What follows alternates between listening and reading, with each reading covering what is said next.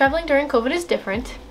It's not bad, actually. I mean, it doesn't actually change a whole lot about the logistics of the traveling itself. You wear a mask in the airport and you wear a mask when you get your rental car, and that's really all that it changes. There's a whole lot of traveling that I love that's about seeing the museums and chatting with the people and really getting a feel for the culture in the area, and there's not a lot of opportunity for that when everything's closed down. So I feel like you don't really get a full view of the city that you're in right now.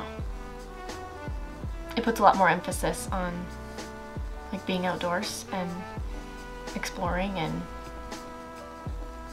being physically active, which I think is really good. I definitely miss like going out to a restaurant and laughing about the weirdness of the inside of the restaurant, and yeah.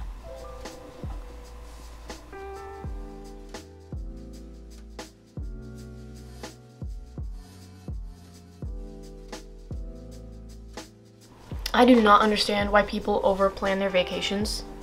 When people are like, we're going to Disney World, and on Monday we're doing this, and on Tuesday we're going to Magic Kingdom, and we're going to spend 4 hours at this ride, and then we're going to spend 1 hour having lunch, and then we're going to spend 20 minutes driving over to this place.